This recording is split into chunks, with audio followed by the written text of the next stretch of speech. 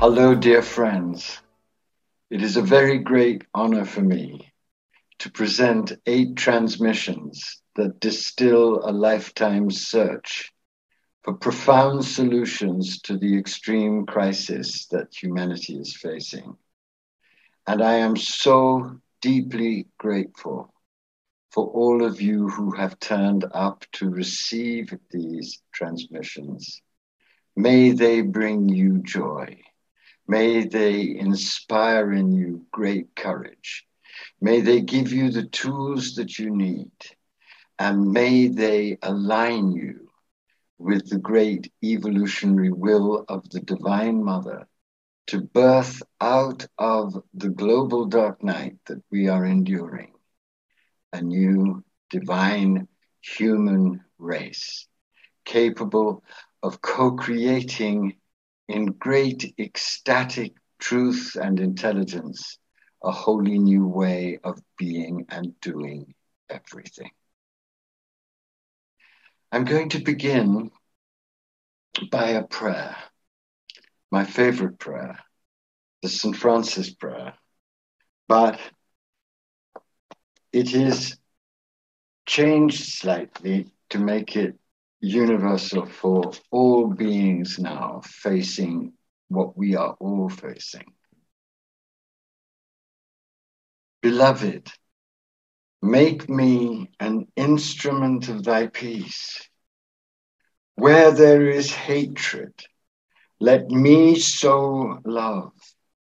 Where there is injury, pardon. Where there is doubt, faith. Where there is despair, hope. Where there is darkness, light. Where there is sadness, joy. O beloved, grant that I may not so much seek to be consoled as to console, to be understood as to understand, to be loved as to love. For it is in giving that we receive. It is in pardoning that we are pardoned. It is in dying that we are born to eternal life. That last line has a particular significance in this great evolutionary crisis that we are in. It is in dying that we are born to eternal life. Because what I have learned on my journey, through the help of the great mystical teacher that I'm going to introduce you to in a moment, through my own study and initiation into the world's major mystical traditions, and through my own inmost experience, is that this global dark night of the species that we are in, and all the major teachers from all the religions are acknowledging this global dark night of the species does not signal necessarily the end of humanity, but the birth of a humanity that has died to its illusions and fantasies of separation and been infused with a wholly new level of sacred illumination and ecstasy and energy and power, and so being empowered to co-create a wholly new world. I was first introduced to this absolutely extraordinary vision by the man who changed my life, changed everything for me, and set me on a wholly new way of conceiving the world and acting in the world. And that man was Father Bede Griffiths. Father Bede was, with Thomas Merton, the greatest mystical Christian prophet, saint, writer of the 20th century.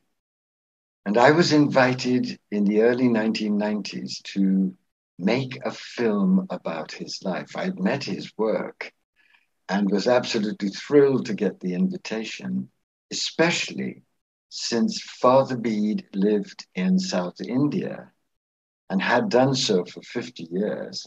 And I was born in South India, Shiva's dancing ground. And Father Bede's ashram, I discovered when I looked it up, was on the road to the place of my birth. So that signaled to me that going to meet him, I was living in Paris at the time, was going to meet someone who would birth me afresh, whose presence, whose passion, whose purity, whose witness would give me a wholly new perspective on everything. I'd been initiated into many of the world's mystical traditions and had been slowly coming back to a deep appreciation of Christian mysticism. But when I met him, I realized I was in the presence of a Christed being. He was in his 80s, absolutely brilliant and clear and kind and calm and loving and humble. And I fell irretrievably spiritually in love with him. And for 10 days, I had the privilege of taking him through his absolutely extraordinary journey that had taken him from agnosticism in his youth through a real opening to the genius of Catholicism, through becoming a monk, through going to India in his 50s, through opening to the whole grand wisdom of India, both Hinduism and Buddhism, and through that to universal mysticism, through to what I'm going to try and describe to you, through being born as a Christed being, open to all the great transfiguration wisdoms of the planet, a universal sign of where we are all potentially going. On the last day of the filming, I went to his hut, his little hut, early in the morning, just to spend some sacred time with him. And as I came into his hut, he was reading the Bible. He looked up at me, and very seriously, suddenly, he said, "You know, Andrew, we have come to the hour of God." And something in his tone alerted me to the intense seriousness with which he was speaking.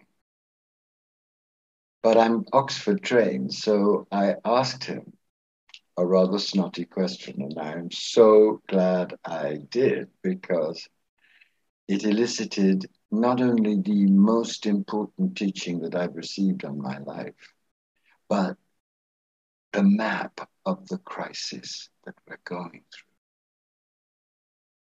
A map that I have adhered to in everything I have said, spoken, written, and done ever since, and a map that I think all of you who are awake can see manifesting everywhere in the eruption of interconnected crises of pandemic, climate collapse, the rise of authoritarianism, the deep instability of the markets, the crazy cruelty of a capitalist system that keeps billions in poverty, and now all of these crises, along with the destruction of 1 million species potentially of animals, and so many others. A crisis that threatens our extinction, but has, as you will see, within it, a tremendous sacred promise. And I asked him that question, what do you mean by the hour of God? And he smiled because he recognized the Oxford tone. He himself had been at Oxford. And he gave me this amazing reply. He said, humanity has come to the moment where it will have to decide between adoration and suicide. between continuing to indulge its worst instincts born out of tragic separation from the sacred and really diving deep into the truth that blazes at the heart of all the mystical traditions. But as Pythagoras said, take courage, for human nature is divine. And on that choice, he said, will depend the future. And I said, well, how long do we have to make this choice? And he said, about 25 years. That is what my inmost experience is guiding me to say. And then he leaned back on the bed and said this. He said, look, my dear Andrew, I see three possibilities. The first possibility is that humanity will see without illusion the absolutely disastrous consequences of its choices of domination of power, its choice to separate itself from the truth of the sacred, its choice to choose the dark over the light, power over love. And seeing clearly how disastrous those choices are, it will fall on its knees collectively and beg for grace and receive it and be absolutely renovated, restored, and regenerated. And then he said, and this is, of course, highly unlikely.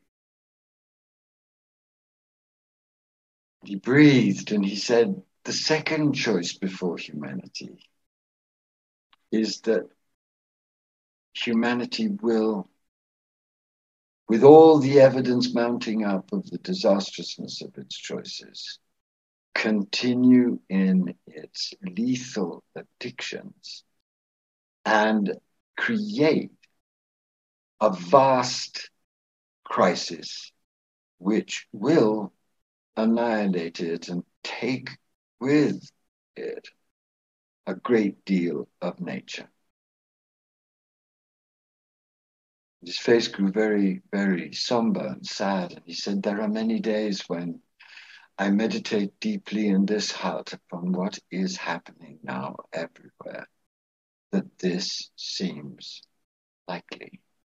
It is certainly possible, and we have to face it. And then he smiled.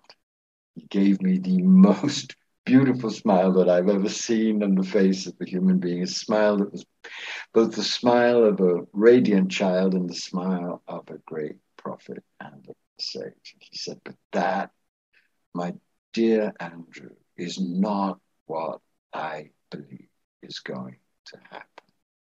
Because I believe in a God of infinite mercy and infinite power in service of that mercy. That's been the God that I have experienced in my mind, in my heart, in my soul, and in the very depths of my cells. And I believe that what is going to happen to humanity is what has happened to me in these last 3 years. And he told me of a life-changing experience that he'd had when 3 years before he'd been brought to the brink of death by a heart attack. He prepared himself for death by saying the prayers and committing his soul to Mary and the angels. And suddenly, instead of dying, he had been flooded by a wild, holy, passionate fire of divine love, flooded by a love that he had never imagined in such intensity and holy truth. And he cried out to the people around what they thought were his deathbed, I am being possessed by love. He'd recovered, and everything in his whole emotional, spiritual, physical life had been utterly transformed. And he said, just as I was brought by my dark night experience, an experience in which I felt I would lose everything, including my life, just as I was brought to great grace and a new life through a devastating experience of the dark night, so I am beginning to know that what God has in mind is putting humanity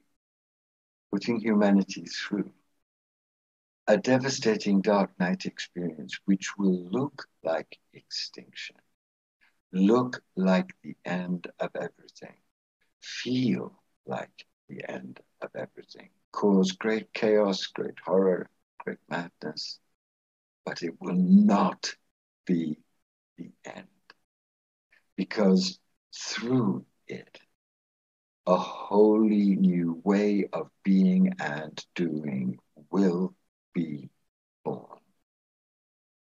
God, he said, is a coincidence of opposites. And we're being invited in this unprecedented time to hold two unprecedented opposites at the same time. On the one hand, we're being invited and challenged, and by now in 2022, inescapably challenged to see that human extinction is absolutely possible. And that, of course, is, for all of us, agonizing, heartbreaking, and terrifying.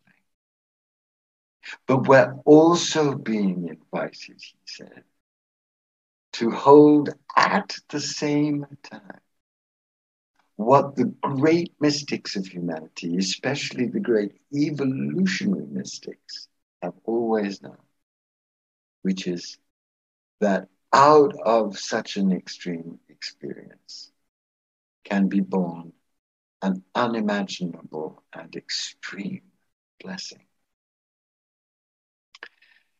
I was reeling from what he was saying because I had been thinking in vague, chaotic terms around these subjects, but having him who knew the truth of what he was saying, had lived it, communicating it to me with holy power, pierced my whole being. And then he said, I believe there will be a second coming, but it will not be the return of some Star Wars avatar, such as the unfortunately deluded evangelicals believe and the fundamentalists proclaim. That is nonsense. The historical Jesus has done his job. The radiance of the resurrection power has burst out and impregnated every atom of the universe. What I believe is that the second coming will be the rising through tragedy and horror and chaos, and through the burning away of all illusions and fantasies that dark night will create and make possible. Through that terrifying but amazing process, the rising up of the golden yeast of embodied divine human love consciousness in millions of beings who will find themselves, as I found myself, utterly changed and be given wholly new levels of power and wisdom to come together in great humility to co-create a new world. That completely shook and inspired me in a way that no words could describe. But I plucked up the courage to ask him, can I go with you tomorrow to your meditation hut where you go every day? And will you tell me what is really happening in you? because I know something extraordinary is happening in you. And I truly want to learn from you and try and understand with my own limited imagination what this new wine is that has been poured into the new bottle of your body, even in the last part of your 80s. And he laughed and he said, okay. And the next day, which is a glorious day, we walked about half a mile through great angelic trees to a field of golden wheat, and walked along the edge of the field to this shambolic collapsing hut where he used to go to be alone with God, which had a cot, most of whose springs were sprung, on which he laid back in a trance of lucid beauty with the sun pouring down upon him. And there's a film of him on YouTube transmitting what I'm about to tell you, which is truly one of the great documents of human mystical history. And I said to him, Father, I know something utterly amazing is happening. I know it's connected to the great birth, the second coming, beyond religion, that you were describing yesterday. I know. So please now, cameras, please tell me. Because I know that you telling what you're about to say to me will change everything for me and for everyone. And he smiled. And for a while he was absolutely silent, and the whole heart filled with this presence of golden light. It wasn't just the sunlight pouring upon him. It was a pulsing, soft golden light that I have now, many years later, 30 years later, recognized as the Mother's golden transfiguring light. He said, what I understood as I was being possessed by love, the experience I told you yesterday, was that I was being possessed by the force of the Mother, especially of the Black Madonna, the Kali Mother, the great creative destroying Mother that has enormous power to both create, destroy, and transfigure everything, and whose love is a burning, all-transforming fire. And then he said, after that experience, something utterly new started to happen to me. I had, he said, all the classical enlightenment experiences through the grace of the divine. But none of those classical enlightened experiences prepared me at all for what this vast evolutionary mother force started to do in me.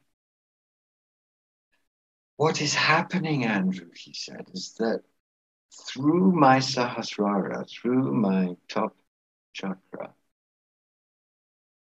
a golden light is pouring. And this golden light is taking my illumined mind to a wholly new level of seeing all things, all different things and possibilities and concepts in one overwhelming unity, which allows me to see all sides of everything that's happening, a new intelligence.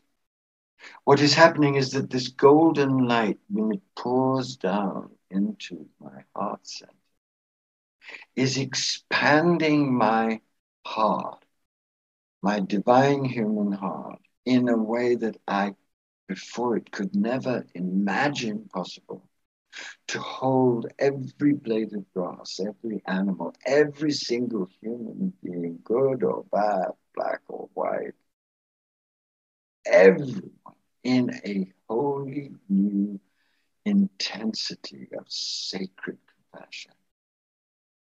And what is happening, Andrew, is that this light isn't just stopping with this vast opening of the heart center. It's going down into my belly.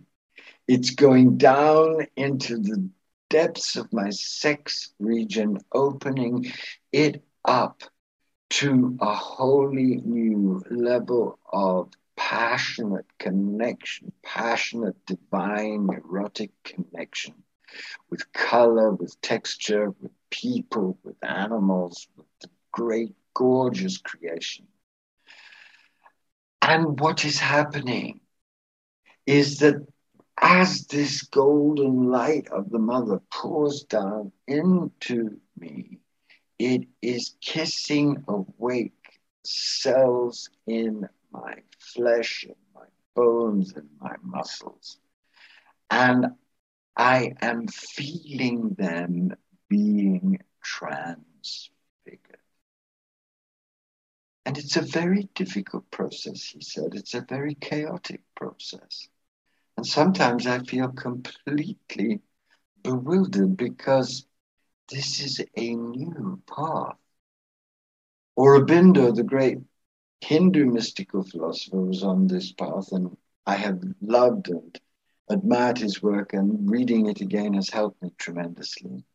And what I'm realizing is that Jesus in the resurrection sowed the possibility of this great transfiguration through irradiating the whole cosmos with divine light, the light of immortality, and seeding every atom with the potential of this birth. And what I'm realizing is that there have been great Christian mystics and great Buddhist mystics and great Hindu mystics in the past that have taken this journey, but now it has to be lived now to show people that this is what the dark night that is already erupting and will erupt very much more intensely in the next years is preparing. We need to get with this process that is a new creation so that we can give to people the love, the hope, the energy, the joy, the inspiration that they're going to need in a crisis that will be on every level devastating, because it has to be, because one whole humanity has to die for the new divine humanity.